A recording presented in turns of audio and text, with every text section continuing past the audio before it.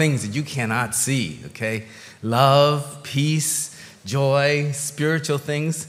This is a verse in the Bible that says, open my eyes that I may behold wondrous things out of your law, okay, from Psalms 119. And that's what we're going on today, that you will see wonderful things from God. Let us all stand together, and we're going to sing our opening hymn. Okay. 請大家起立. 56. Here we go.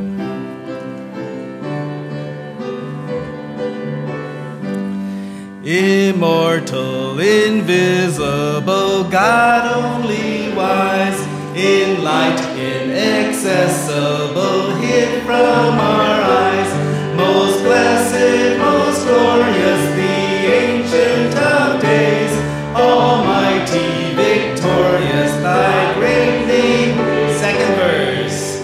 Unresting, unhasting, and silent as light, nor wanting, nor wasting, thou rulest in might. Thy justice like mountains high, soaring above, thy clouds which are fountains of goodness. Third verse. To all art thou given, to both great and small, in all art thou livest, the true life of all. We blossom and flourish as leaves on the tree, and wither and perish, but not changeth thee. Very good. We have some kneelers. If you like to kneel and pray, otherwise please be seated. Ching cha. Okay. We're going to sing our call to worship together, and then we'll be praying. All right.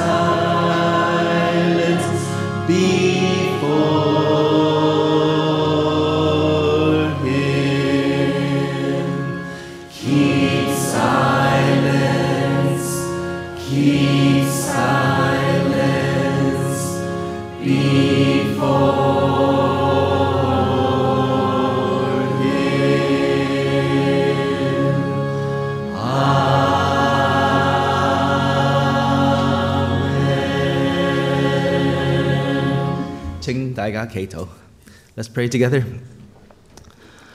Oh, Father in heaven, Almighty God, we thank you for this beautiful day.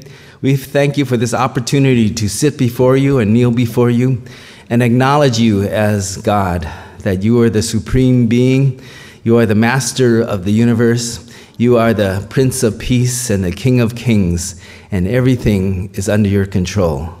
Help us, Lord, to learn to know you today, to experience your love, to feel your acceptance, and to worship you this morning. We thank you for loving us so much that you sent your son Jesus to earth to set an example, and more importantly, to die for our sins, that our sins might be forgiven, that we might get to know you as a true God, and that we can have a real relationship with you. We thank you, Lord, this morning that you are here, and that you are here to accept our worship. We pray, Lord, that you would cleanse our lives, and may our worship be holy before you. And now we pray as Jesus taught. Our Father, which art in heaven, hallowed be thy name. Thy kingdom come, thy will be done, on earth as it is in heaven. Give us this day our daily bread, and forgive us our debts as we forgive our debtors. And lead us not into temptation, but deliver us from evil. For thine is the kingdom, and the power, and the glory forever. Amen. You may be seated. Welcome everybody. Phu Nhing. All right, this is our bulletin. We have this every Sunday, and on the left-hand side is our worship. Okay, these are all the things we're doing, and it tells you when to stand up, when to sit down, and if you can't understand what I'm saying, you maybe be able to read it. Okay, every Sunday we have our English worship at 11:15. Mỗi cái lai bài nhật ngồi đây yêu Quảng Đông Hoa 10 điểm鐘喺呢邊 and then 普通話係501 Cambridge. Okay, so all right, so this is English worship, so I'm just going to speak English. All right, we're going to sing a song. It's called "Open the Eyes of My Heart."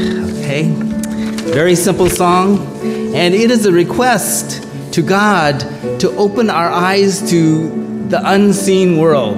Okay, the place where God resides. We're singing to God right now. We're worshiping God, and He's invisible. Okay, so you have physical eyes to see the physical things, like where you drive and what you eat and reading and television and internet and all that stuff. Okay, but there are things that you cannot see. They're invisible. They're beyond our five senses. Okay, and that's what we're talking about. Open the eyes of my head. No, open the eyes of my heart. Okay, there's a lot of things you feel and you sense that you cannot explain. Okay, these are things of the inner spirit. These are things of the soul, and that's what we're singing. We're asking God to open the eyes of our heart. Okay, all right, here we go.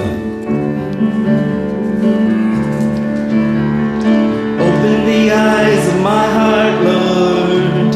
Open the eyes of my heart. I want to see you. I want to see. Once again from the top. Okay, everybody try singing it. Open the eyes of my heart, Lord. Open the eyes of my heart. I want to see you. I want to see you. Here's the chorus. To see you high and lifted up, shining in the light and glory. Pour out your power and love as we sing, holy, holy, holy. Back to the top, open the eyes. Open the eyes of my heart, Lord. Open the eyes of my heart. I want to see you.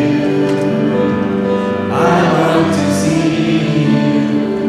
Okay, got the picture? Open the eyes of my heart, Lord. Okay, that's God. Open the eyes of my heart. I want to see you. I want to see you. That's the whole message, okay? That you come here this morning, you're asking God, help me. I cannot see, okay? I'm blind to these wonderful things that you created for us, these wonderful relationships that you have, these wonderful things that we have. And we're asking God to open the eyes of our heart to see it, because it's all around. God is doing wonderful things, but sometimes we just don't know it. Okay, it's like some people get sick, they don't know their nose is running. Okay, they don't know they got a big pimple here. Okay, they don't know that cholesterol's building up inside. Okay, they don't know that they're overdoing they're overeating. They don't see it because their eyes are not open. Okay, so this song says, open my eyes to the invisible things around, the things that are most important, the things that last for eternity. We're going to sing it again, okay? Open the eyes. Open your mouth. Open the eyes of my heart, Lord. Open the eyes of my heart. I want to see you. Yes, I want to see you. Once again to the top. A little louder. Open the eyes of my heart, Lord. Open the eyes of my heart. I want to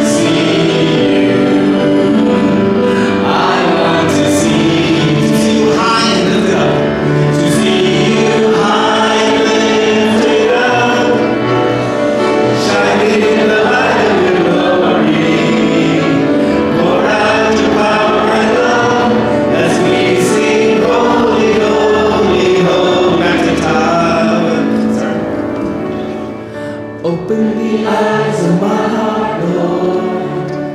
Open the eyes of my heart. I want to see you. I want to see you. Very good singing. Okay, hope you like the song. Okay, right now, according to schedule, we're going to look at the Apostles' Creed. It'll be printed on the screen, and it's also printed here. And this is what our church believes, and this is most Christians acknowledge this creed, and it tells you about that spiritual kingdom that we believe in, okay? Let's all stand together. You can't read English anyway. Okay, you want to read it or say it together, all right? Here we go. I believe in God the Father Almighty, maker of heaven and earth, and in Jesus Christ, his only Son, our Lord, who was conceived by the Holy Spirit, born of the Virgin Mary, suffered under Pontius Pilate, was crucified, dead, and buried. The third day he rose from the dead. He ascended into heaven, sitteth on the right hand of God the Father Almighty. From thence he shall come to judge the quick and the dead. I believe in the Holy Spirit, the Holy Catholic Church, the communion of saints, the forgiveness of sins, the resurrection of the body, and the life everlasting. Amen. Please be seated. Ching Cha. Part of our worship is to give to God. Okay, we sing to God, but we also give our finances to God. Okay, so I'm going to ask the ushers to come forward to receive any gifts, any offerings, any tithes that you would want to give to God this morning. Okay, ushers? You may take this time to pray or just meditate. Think about the spiritual things, the things of the soul, and ask God to open the eyes of your heart.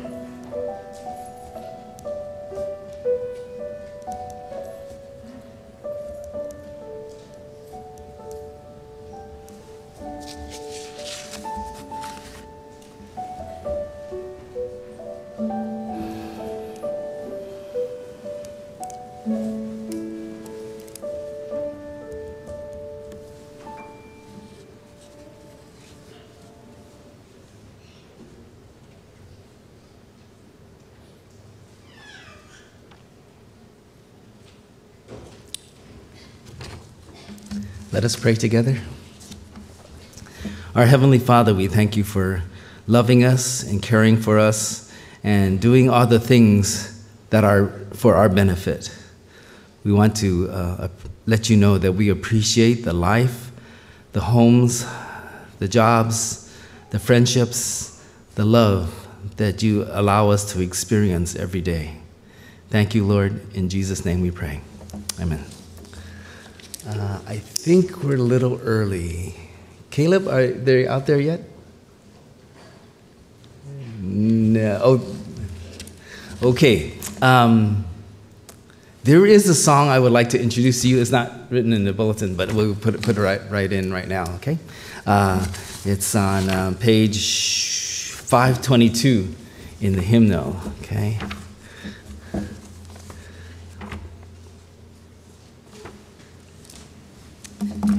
And the idea here is that God is always watching, God is always taking care of us, and He does things in His time, okay? Sometimes we're a little impatient. We want to have things like right now, or like yesterday, or we want it tomorrow. But God has a long-range plan for us. Don't have to worry if you put your trust in God, okay? The Bible says, lean not on your own understanding. In His time. In His time. In His time. He makes all things beautiful. In His time. Lord, please show me every day as you're teaching me your way, that you do just what you say in your time. Second verse. In your time.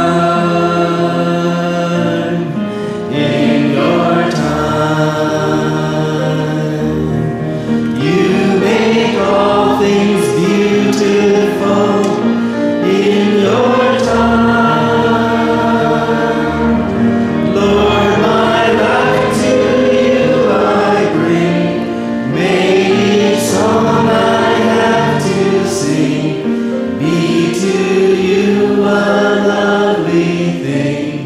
In your time. Timing is so important. I was looking for a parking space at Trader Joe's yesterday, and my wife was just amazed that I just slowed down, I paused for a moment, and then the car pulled out, okay? And that has happened so many times, you know, just a matter. Otherwise, I was at, was it Pacific Super down at St. Francis and the Southgate? And I drove around and around and around and around, and it was impossible to find a space. It took me about 10, 15 minutes to find a space, okay? Timing's everything. When I really need a space, it gets there, okay? And when I don't, not urgent, God just lets me drive around in a circle, and that's life, right? All right? Today, don't forget, wherever you park in the city, there's no more warnings, okay? You're going to get a ticket if your meter expires, okay? I'll be going down to Chinatown later on, and a lot of my friends are, and you got to watch those meters, okay? The law changes. It's all God's timing, all right? We're going to sing the first verse again, all right? And remember, whatever it is in your life, okay, whether it's medical or whether it's educational or whether it's your love life or whether it's fixing your house or your children, whatever, talk to God, let Him take control, and He will make it right in His time. First verse. In His time, in His time, He makes all things beautiful. In His time, Lord, please show me every day as you're teaching me your way, that you do just what you say in your time. Da-da-da.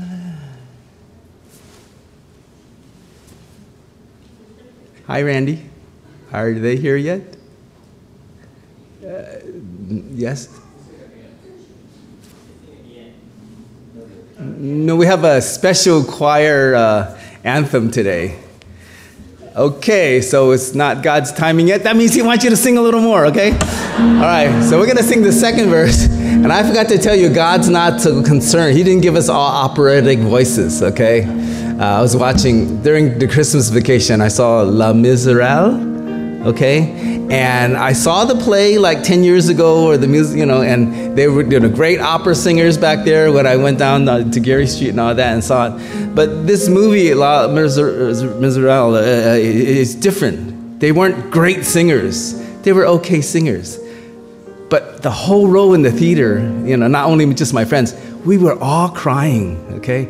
We cried song after song after song, because it shows, we can identify with that, okay? That the everyday life sometimes is not easy, and God will help us through the miserable times in our lives, okay? So timing's really everything, and God has His timing. We're going to sing this. Let's sing the first verse again, okay? Because the key word here is that He's teaching us every day His ways, okay? Here we go. First verse again. In your time,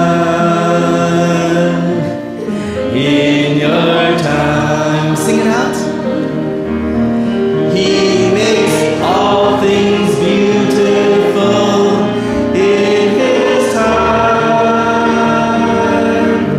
Lord, please show me, open my eyes, as you're teaching me your way, that you do just what you say in your time. Now the second verse. In your time,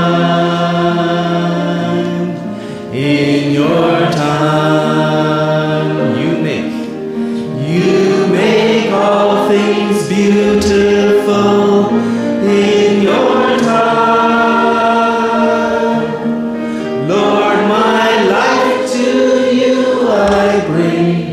May each song I have to sing be to you a lovely thing in your time.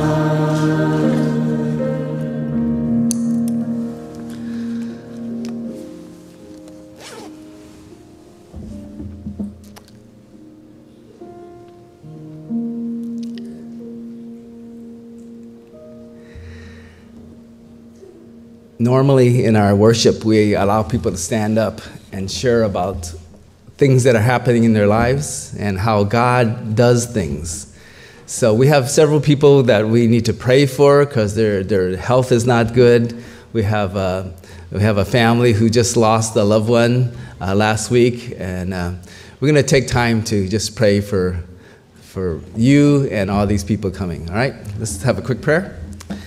Our Heavenly Father, we thank you that you're a loving God and you know everything that's going on in our lives, the wonderful things, the not so wonderful things. We pray, Lord, that you would open up our spiritual eyes to see your hand working in our lives, in our families, in our co-workers, all the people around us. Help us, Lord, to see your hand working. In Jesus' name we pray. Amen. I'd like you to welcome our primary school Cornerstone Choir. They'll be singing a song to you called I Want to Bless You, Lord. Okay, let's welcome them as they sing for us.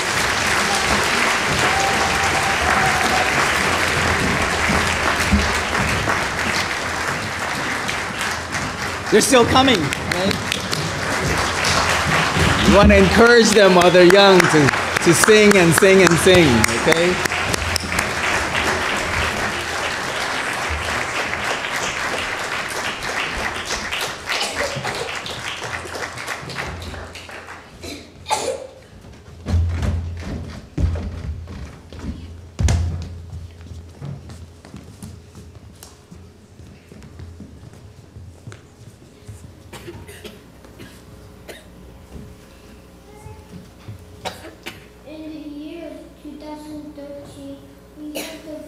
Of being used by the Lord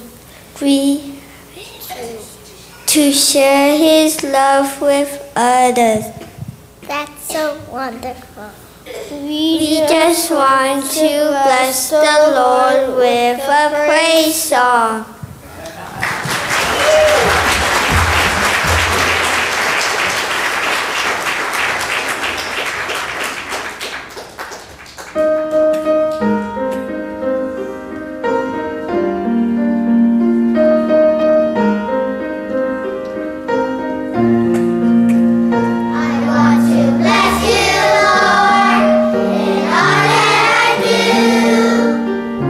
Let my life bring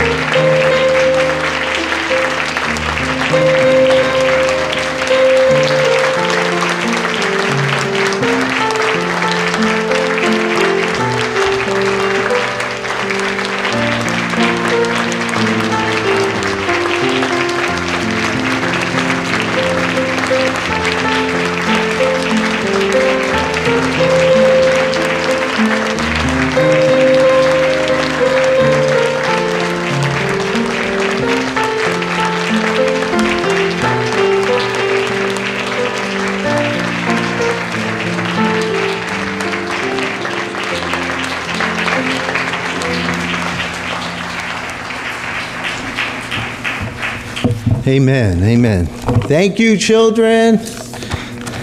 Yeah, they did a good job. And it is true what they were singing, right? That God does want to bless us. But as Reverend Fong was pointing out as well, in His time. We've been going on since the beginning of the year, the beginning of 2013, just talking about a few different things. We started off the year mentioning in 2 Corinthians chapter 5 the idea of reconciliation and how God wants us as Christians to be involved as ministers of reconciliation. That's what God is doing here in the world. He's presenting His message through His church, i.e. not just the building, but the people, to communicate the gospel. And the next week we talked about pressing on to super maturity, because even though the Apostle Paul had been walking with Jesus all his life, he kept on wanting to know God more and more. And it was an encouragement to us to keep on pressing on. Last week we looked at 1 Timothy and how the Apostle Paul is telling Timothy, you know, you need to fan into flame the gift that God has given you. And the way that that happens, or the way that that works, is by being involved, not shrinking back from the work that God has given us, not shrinking back from the ministry God has given us, but being involved into it more and more. And so having said all of those things and starting off the year that way with the normal congregation, and I recognize we have 5th grade parents who are here who aren't, some of you aren't normally here on Sundays. I just wanted to review a little bit and then just hit this idea that's really important for us, because as we get into here and we talk about pressing on and being involved in the ministry of reconciliation and fanning into flame the gift that God has given to us, we need to have the right heart in all of that. Because sometimes we can just get caught up into the list of do's and don'ts, or a list of trying to please God or something like that. And the idea is that God loves us and God wants us to love Him too. And the way that He wants us to show our love for Him is to be expressed through obedience. That's a principle that goes throughout the Bible. So this morning we're going to spend some time looking in the Old Testament about a passage of Scripture that was given to the Israelites before they entered the Promised Land, but after they had come out of the bondage in Egypt. And so we'll be reading in Deuteronomy chapter 6, verses 4 through 9. If you have your Bibles, you can turn there. If not, we will have it up on the screen here eventually. Okay? Deuteronomy chapter 6, verses 4 through 9.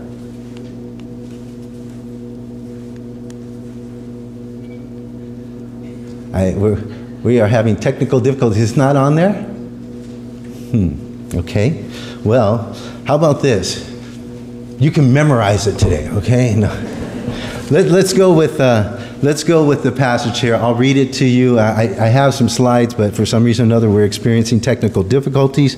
But I'll read it, and I'll keep on reviewing back to the text. If you have iPhones or electronic devices or whatever, you can access, a Bible app there, and that would be just fine too. And then that way, we really don't need the PowerPoint, because everyone will have their own technology right there. Okay, Deuteronomy chapter 6, starting in verse 4 and going through verse 9. It says, "Hear, O Israel, the Lord our God, the Lord is one. You shall love the Lord your God with all your heart and with all your soul and with all your might. And these words that I command you today shall be on your heart. You shall teach them diligently to your children, and shall talk of them when you sit in your house, and when you walk by the way, and when you lie down, and when you rise. You shall bind them as a sign on your hand, and they shall be as frontlets between your eyes. You shall write them on the doorposts of your house and on your gates." Now, this is the word of the Lord. So as the Lord is giving this to His people, the Israelites, I told you that they had come out of bondage in Egypt, and now they had wandered around in the wilderness for a while, and they were getting ready to go into the Promised Land. And so God was using Moses to give them the law again, or to preach these sermons to them, to make sure they were reminded as they entered into the Promised Land how they were supposed to behave. And so as He gave them these commands, He said, listen to this. I want you to know these things, and I want you to understand how I want you to keep on perpetuating, if you will, this idea of a covenantal relationship, this idea of being in a relationship with God as His people, and how you're to perpetuate that from one generation to the next. And so He starts off in verse 4, And he says, "Hear, O Israel, the Lord our God, the Lord is one." So it's addressed to Israel, and I told you that already, this collective community, these people who had been brought out of Egypt. And it was a reminder that God is one. What does that mean? Well, some people, commentators will look at this and talk about the idea of God being one in that he has a triune nature. We call that in theological circles, the Trinity. Okay, the idea that God is triune in his nature, or three persons. And the idea of this is that you have God revealed as God the Father, you have God revealed as God the Son, and Jesus Christ, God revealed as God the Holy Spirit. And so similar to the three states of matter, some people use that as a way to try to understand it. You have, water as the same chemical makeup of H2O, but being water, being vapor or steam, being ice. Okay, so that's how some people kind of understand the Trinity. Okay, it's just an illustration. It's not exact, but it kind of helps us to understand. And so God is saying here that he's one, but I think, having spent a few moments there just talking about the Trinity, I think the idea of what God is saying is that he's the only one, that there's not other gods out there. And he's telling this to the Israelites because they had just come out of Egypt, where they had been exposed to idolatry there. And they had gone through the wilderness and gone through this area where they had been around people who were idolaters as well. They were going into a land of the people that were being eradicated from the land were idolatrous as well. And God didn't want them to be that way.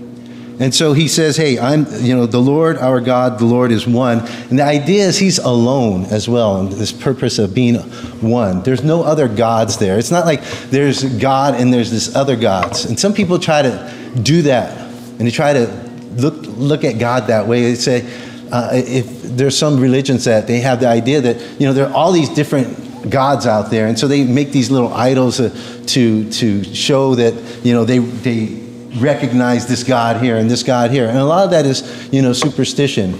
In the book of Acts in chapter 17, the Apostle Paul was in Greece, and while he was there in Athens, he saw all these idols all over the place. And the people had idol here to this person, idol there to this person, idol there to this person. And then they had this little sign, and it says, "To the unknown God." And it was the idea there that, we might have missed one. And if we get this guy upset, he might come and mess us up. So let's just make sure we cover our bases. And so they see God like that. He's one among many. And that's not the testimony of the scriptures.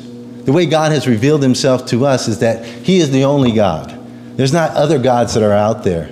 So we don't want to just take God and slap him into some sort of belief system where you have all these other idols in there and connect them in and say, hey, I'm a Christian. I worship God. That's not true worship of God. He's telling this to his people here. So I just kind of want to start off there because that's what the text says to us. Moving on from there, it says, "You shall love the Lord your God with all your heart, with all your soul, and with all your might." And some people want to break this up and say, okay, there are different compartments in our lives. There's this mind, there's this strength, there's this heart type of thing. But the idea of the verse is to remind us that in our totality of who we are, that all that we're supposed to be about is supposed to be to God. It's supposed to be for him. He wants us to love him with all of that. And I mentioned earlier that, sometimes we get caught up into these lists of things to do and don't do. And we can get caught up into thinking, oh, this is what it means to be a Christian. I go to church on Sundays. I read my Bible every so often, maybe sometimes, maybe not. I do this, I do that. I give money to the church, that sort of thing. And they think that is what it means to be Christian. But the idea is about loving God with all that we are. So we're not just in this list of rules, right? We're in a relationship with God. And he wants to emphasize that by saying, love the Lord your God. It's not just about doing a bunch of things. It's about being in this relationship with God. The Old Testament talks about loving God, and this is a New Testament idea as well. So the theme runs throughout the scriptures. And the principle in it is, how do we show God that we love God? The principle to the Israelites was that they were to show God that they love God by being obedient to his commands. In the New Testament, it's the same way. Jesus told his disciples, if you love me, you will keep my commandments. So our expression of faith and our expression of love to God is in obedience to what he's given to us. Looking at this, in the Old Testament, there are some things that were a little bit different. I just thought I'd take a few moments just to address this. In the Old Testament, we have this idea of faith. We have that in the New Testament as well, but expressed slightly differently. In the Old Testament, you have Abraham, who's this person who God called out of Ur of the Chaldees, place over there in Persia, and said, here's where you come to now. I'm going to put you into this promised land. And Abraham believed God, even though he didn't know where God was leading him, but he followed. And he trusted God. And the Bible says Abraham believed God, and it was credited to him as righteousness. So throughout the Old Testament, you have this idea of faith connecting to righteousness. And God wants us to trust him. Remember, I told you about this idea of faith? And the way that we show God that we trust him is that we are obedient to him. It's the same way that we show him we love him. We obey his commands. And so in the New Testament, the same idea of faith is there, except for God's commandment is that we express our faith by putting our trust in his Son, Jesus Christ. That's how the idea is connected from Old and New Testament. So it's not two different ways of salvation. Sometimes people get kind of mixed up about that. It is one way of salvation. It is by faith in God. But in the New Testament, God specifically says that our expression of faith has to be in his Son, Jesus Christ. We talk about keeping the commandments of God. In 1 John chapter 3, it talks about keeping the commands of God. And the commands of God is this, to believe in his one and only Son, Jesus Christ. So that's the same sort of, idea there in faith. It's the same sort of thing, except for in the New Testament, it's expressed in faith in Jesus Christ as a command, as a following of what God has given to us. So I thought I'd just take the time there to just kind of deal with that, because sometimes people say, well, what about these people? They believe in God, or they believe in God, and what does the Bible have to say about them? The Bible says that only in Jesus Christ is there salvation. Acts chapter 4, verses 12 says, there's no other name by which men might be saved, referring to the name of Jesus Christ. So just kind of getting in there, because I want us to understand that the exclusivity of God talked about in the Old Testament is the same exclusivity of God talked about in the New Testament. And the idea of who God is he continues to stand on the fact that he is the one and only. And he says that this love relationship that we're in with him, he says that we're supposed to love him with all that we are. And then he moves into verse 6 here, and it says, and these words that I command you today shall be on your heart. So he tells us to love him, and he tells us how is it that this love is going to be played out. What's it going to look like? It's going to look like love for God, and this love is going to be shown by us having God's word on our heart. What do we mean by having it in our heart? It's the idea that it's in our life, because a little bit later on, right here after verse 6, it talks about in verse 7 different ways that this word that is in our heart is to be transmitted to the next generation. He says here in verse 6, as I said before, and these words that I command you today shall be on your heart. Verse 7 says, you shall teach them diligently to your children. You shall talk of them when you sit in your house, and when you walk by the way, and when you lie down, and when you rise. So it's this idea about God's truth being in our lives and coming out in all facets of where we are. When you get up in the morning, when you go to sleep at night, when you're driving your kids to school, when you're eating around the breakfast table, when you're eating around the dinner table, when you're hanging out after you had a meal or whatever and you're lounging around somewhere, if you should have the blessing of being able to do that, it's those sorts of situations that God's referring to. He's saying, hey, your word, my word is in your heart, and it needs to get out to this next generation this way. It's not just about having here, I give this to you, and that's how I transmit the word. It's about living the life so our next generation, our children, can see how it is that we're supposed to love God as well. In verse 7, it says, you shall teach them diligently to your children. You shall talk to them when you sit in your house, when you walk by the way, and when you lie down, and when you rise. Other translations, when it says you shall teach them diligently, it says you shall impress these upon your children. And the idea is the picture of somebody taking a hammer and a chisel on a piece of stone and just carving into them these things. That's how you transmit the truth of God from one life to the next, is by showing it in your own life, living it out, and having that to be able to transmit to our kids. See, we're commanded to do this in God's word. If I just stayed in the Old Testament, you'd say, hey, that just applies to Israel. It's just this group of people, God's chosen people. The principle applies because in the New Testament, it tells us in Ephesians chapter 6 that we have a responsibility as parents to make sure that we teach our children the ways of God. You cannot transmit that unless it's in your heart. You're not going to be able to teach them that. Sometimes people wonder, hey, how do I get this to my kids? The way that you get it in your kids is it gotten in you first.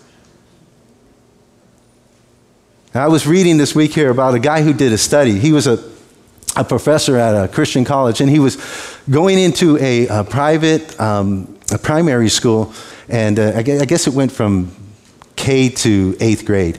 And he went to that school and he did a little study and he talked to the kids and he wanted to find out, and to their families, he wanted to find out how these children, they were gone to a Christian school, kind of like Cornerstone Academy, right? The kids are going to this Christian school and trying to figure out what the parents are doing and what their belief system is and what it is they want their kids to get. Because within a Christian school, you're going to learn the Christian ways.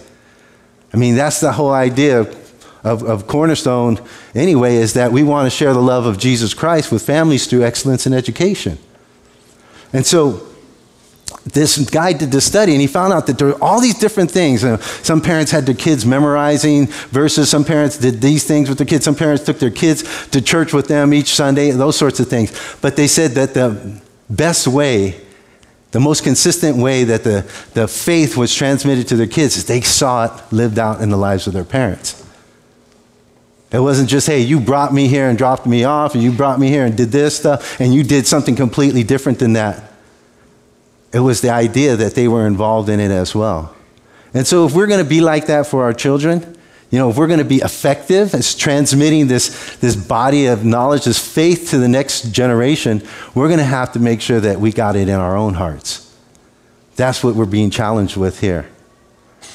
Not only within the family setting, but within the church as well. Matthew chapter 28, verses 19 and 20 says, "Go therefore into all nations, baptizing them in the name of the Father and of the Son and the Holy Spirit, teaching them to obey all that I have commanded you. And surely I am with you to the very ends of the age." So this idea of teaching them to obey all that I commanded you is something that one generation within the church needs to transmit or pass on to the next generation as well. See, this idea of perpetuating and continuing to grow has to do with it being a living faith in our lives so that we can communicate that to the next generation, so that they can see it, they can know what it means to follow after God. See, God wants to be there in all our situations. He wants to be there in our happy times. He wants to be there in our sorrowful times. He wants to be there in times of rejoicing and times when it's sad. He wants to be there in everything. That's why he says, you love me with all your heart. He's not just something that we think about on Sundays, or maybe Sunday school, or maybe Friday nights if you have fellowship there. God wants to be in our life all the time. That's the idea of it being in all of our hearts, right? Our heart, soul, mind, and strength, the totality of who we are. And so as he says these things, he says, hey, you get the word into your heart, you live it out, and you can transmit it to the next generation. Even then, there is still this intentionality that takes place. He says in verse 8 and verse 9, "You shall bind them as a sign on your hand, and they shall be as frontlets between your eyes. You shall write them on the doorposts of your house and on your gates." So some of the Jewish people took this and took it literally.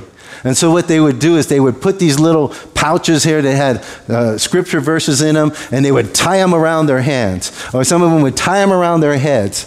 People would write them on the doorposts of their house. People would write them on the gates of their cities. And the idea is, it says here, "You shall bind them as a sign on your hand. The idea that as you connect with these words, this truth, it's that your life is under the authority of this truth. You are living by this truth. And as Christians, we have the same idea, right? We're supposed to live under the authority of God's word. And we know his word. One of the ways that we know his word is we memorize his word, right? We memorize it so it can get into our minds, it can get into our hearts. We still have to keep on applying it in different areas of our lives. But we need to know what it is first. That's why we spend the time studying it as well. And the idea of having his word is it's to show who we are, so that it will be a sign. It's a symbol of what we're about. See, if we go through life and we say, hey, I'm a Christian, and we never talk about God, and we never let the word of God penetrate into our lives, we're never acting on it. We say, hey, I go to church on Sunday, and I go to Sunday school, and I've heard that stuff, but when it comes time to doing my business, I'm completely different than what a Christian perspective is. I'm not honest in my dealings. I cheat people and stuff like that. Then we're not living by this. We're deceiving ourselves. And that's not what God has called us to do. God has called us to love him with all that we are. I'm going to move on here. I think the idea here of talking about these things when we rise up and when we go to sleep and when we walk along the way and everything like that is within the church especially. We need to encourage each other with these words that God has given us. So those things are happening, right? Those words are being applied into our lives, and we have opportunities to share them with one another. One of the things that Reverend Fong talks about is on these Sunday sings, when we have school children come in here and sing, we have to kind of adjust the schedule because there's not enough time to incorporate all the items in our normal worship service. So we have to address that a little bit, and we have to tweak that. So one of the things we cut out on these Sundays is the sharing time. And I know why we do it, and I know why we have to do it. But the other times in the month we have these sharing times, this opportunities for us to share about what God is doing in our lives with one another, because that's part of communicating the truth of who God is to us as well. That's an opportunity to encourage one another with the things that God is doing in our lives. Right? That's why we do it. And it's great, and we need that. Because sometimes you're thinking, oh, you know what? I hear the pastor up there, and Pastor Scott, he's like that, and he always does that, but that's not me. I'm different. I'm just a person who sits in the pew. Until you find out there are other people who sit in the pew, and they got things going on in their lives. And you find out that God is working through them as well. And you sit down and talk with me, and we talk about our kids together. You'll find out we have some of the same challenges. Right? There's nobody's who arrived yet. We are all works in progress. And we need to be reminded of that on a regular basis, that God is being patient and God is continuing to work through us and work in us to bring about his purposes. And we need to encourage one another with these words.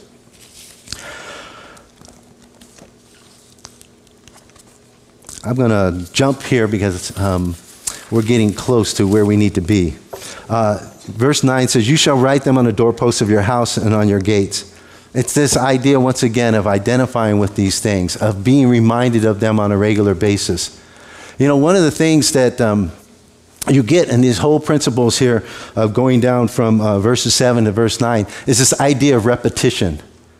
First of all, one person has noted that, each new day brings opportunities. So regardless of where you are in this transmittal process, maybe you haven't been talking about that much with your kids. Maybe you say, hey, I know my faith, I know it's real, and I really haven't been talking that much about it with my kids. I kind of let the church do all that. Hey, each new day gives you an opportunity to be able to share with your children what God is doing. Okay? Second thing about this is that this idea of repetition comes in. It's not something that you just talk about once. Or talking about once in a while. It's the idea is that it's permeating, God's truth is permeating your life, and it's just kind of spilling over into whatever you're doing. And it's really important because sometimes, especially parents, we worry about this. Some parents are known to nag. Okay? We just keep on telling our kids the same thing over and over again. And the kids go, I heard it. Some kids are really stubborn. Okay? Maybe your kid is really stubborn. And you think, I have to keep telling them over and over. And they say, I know it, I heard it. They might still need to hear it. Right? Sometimes we don't say it enough. Some guy was talking about, just communicating some ideas within the church. And he was a pastor in another church. And he said, when I talk about something and I really feel like this is what God wants us to do in our church, and I talk about it, he says, I keep on talking about it. And I used to think when I was younger that I would just say it once or twice and people would catch it. But he said, I realized I have to keep on going on and on and on about it on a regular basis till my staff hears it and they can actually finish the words as I'm saying them. So you might have some things like that with your kids where you're reminding them all the time of things that they need to do. Be safe, stay out of trouble when you give them the keys to the car. Don't speed, right? Watch out for this. Don't stay out late at night. And sometimes they're walking out the door and you start and they finish. You know what I mean? If your kids aren't that old yet, it can happen, okay? It can happen. Yeah, they shake their head. But they need to hear that. And like I was telling you about this pastor, and he kept on saying, he says it wasn't until his staff got it, right? And then he realized by the time they got it, then maybe it was trickling down to the congregation. You see what I mean? We just kind of assume, especially fathers. Some of us are I don't know about you. You might think I like to talk. I'm a pretty quiet guy at home, right? I only have, in the premarital counseling, they go through this thing and they tell you that, each woman, she can say, like, she's got 25,000 words a day she can go through. Not different words, but that's how many she says. Man, 12,500. Mm-hmm. So I use all mine outside, When I come home, I just try to be a good listener, okay? Yes, honey, Right? And so sometimes we think, hey, men, I just need to say it once and my kids get it. You might say it in such a way that it scares them because of your voice and who you are and everything like that. But they still might need to hear it more than that. Because this idea of repetition is very foundational to teaching, right? You just keep going. You have to say it again, say it a different way, say it again, again. Tell them what you just told them type of thing, right? Because that's kind of how it works. Why? Because sometimes we don't get it. And God knows that it's not just about kids, it's about adults as well. Right? We keep needing to be reminded of God's goodness, of His grace, of how He's working in our lives to bring about His purposes, about what He wants to accomplish in this world so that we can stay focused on that. All that He's telling us to do here with all those things is He wants us to be obedient, to show that we love Him. Why? Because we're trusting Him. We're saying, okay, God, I love you. I know you know what's best. I'm going to do what you asked me to do. If we have some problems with that, we can take that up with Him. God, it seems like you want me to do this, but if I do that, that means this is going to have to happen. And if that happens, then this is going to have to happen. Is that really what you want me to do, God? Because I want to be obedient. And we can ask God those sorts of things, and we can get confirmation with Him. And He's willing to take us down that path. Why? Because more and more what He wants to do with us is conform us to the image of His Son, Jesus Christ, to make us more and more like Christ in His character and His morality and everything that He is. This is what God wants to do with us. He wants us to express our love for Him in obedience. So let's do that.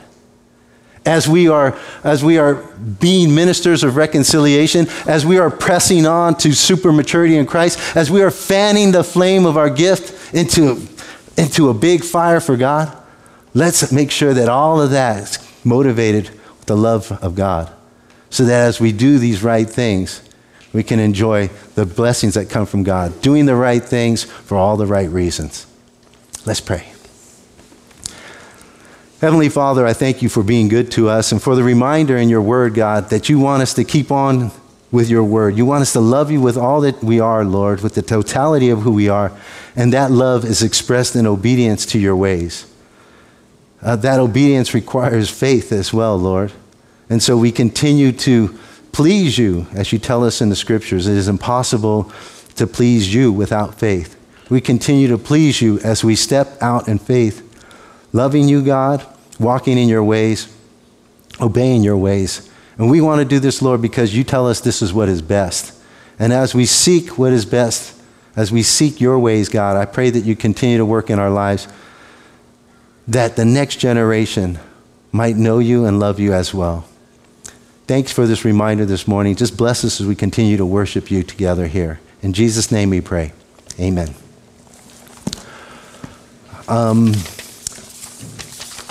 Reverend Fong had to leave because he has a funeral to be at. So I'm going to continue on here. Ushers, who's that? Barry, would you like to introduce our guest? Yes, Reverend Crook. At this time, I'd like to ask all of the friends and family of the Cornerstone Academy fifth graders to stand up and be welcome and be greeted. Thank you for coming. Fifth graders, parents? Stand up.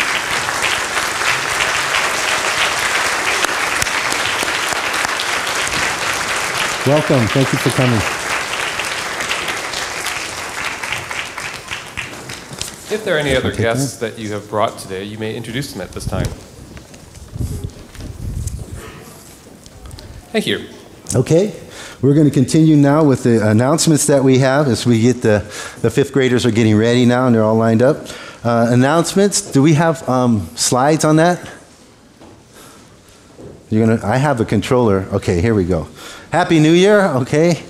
Planned for your giving in 2013. There are offering envelopes available outside in the rotunda, and there's a request form as well for, I think you should have already filled that out to get a receipt from last year. So you can plan out your your giving for 2013 by getting offering envelopes, and that way you can have that all set before you even come into service on Sundays. Okay. Next announcement. We continue to have the workshops. I believe, is this next week, the last week? John Marr? Yes, it is. Okay. So this is our last week of the band workshop. So you can learn, it says here, guitar, electric guitar, drums, keyboard, and bass guitar. Are you doing just one of those this upcoming week? Which one is that? Electric guitar. So if you want to be a rocker, you can come on out here, okay? All right. Saturday, it's free from 10 to 12 noon, okay? Oh, here it is. That's all I have. The rest of the announcements you can read in the announcement. Let's welcome our fifth graders who are coming in now. Okay.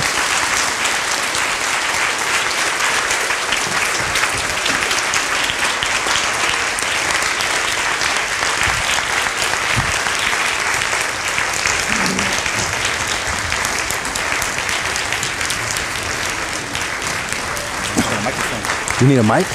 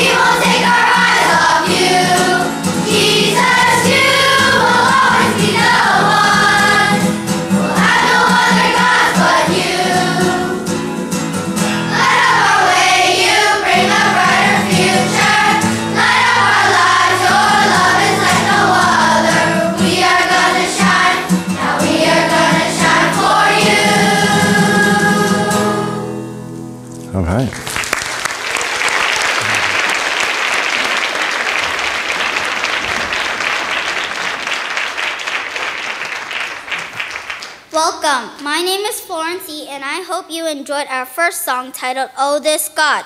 He is an amazing God, and we hope that you are as excited as we are to call upon His name through songs. In Genesis, we, as the 5th grade, learned that the people began to call upon the name of the Lord after the first murder in history. This shows me that in the depth of sin, we can call upon our God who is so beautiful, and only His light can stamp out the darkness. So, our second song for today is called Beautiful. Perhaps you'll recognize the melody, though the lyrics are original. Feel free to sing along with the lyrics, which will be on the screen. Our last song is called Reign in Us. Psalm 99 says, The Lord reigns, let the nations tremble. He sits enthroned between the cherubim, let the earth shake. Great is the Lord in Zion, He is exalted over all the nations. Let them praise your great and awesome name. He is holy. Praise God that He is perfect and reigns over all.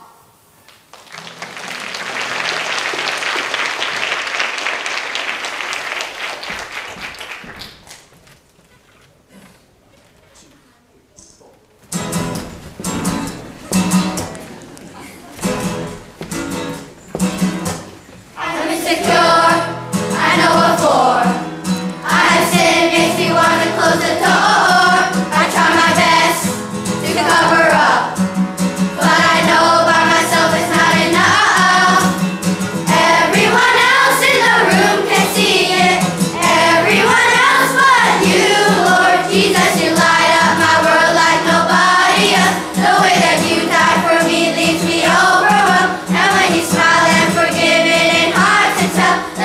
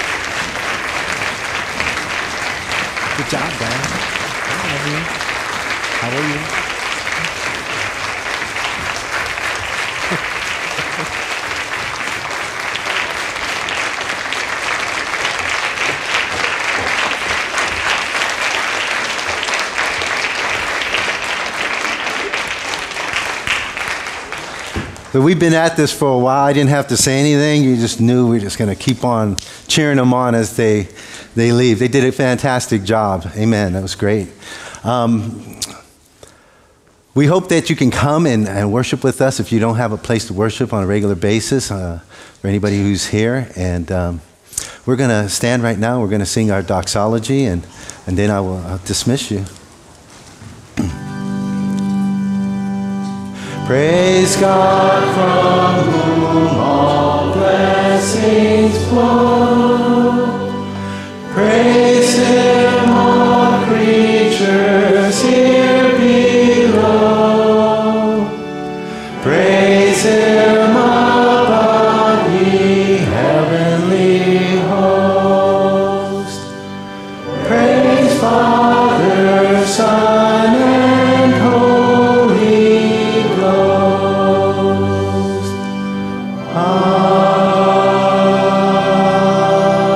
Amen. May the grace of the Lord Jesus Christ and the love of God the Father and the fellowship of the Holy Spirit be with you now and forevermore. Amen.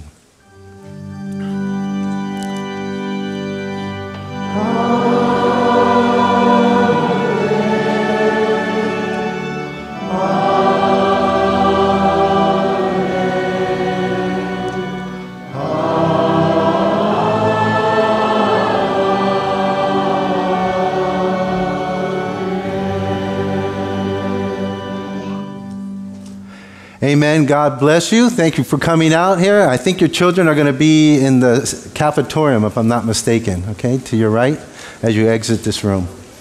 Have a good week.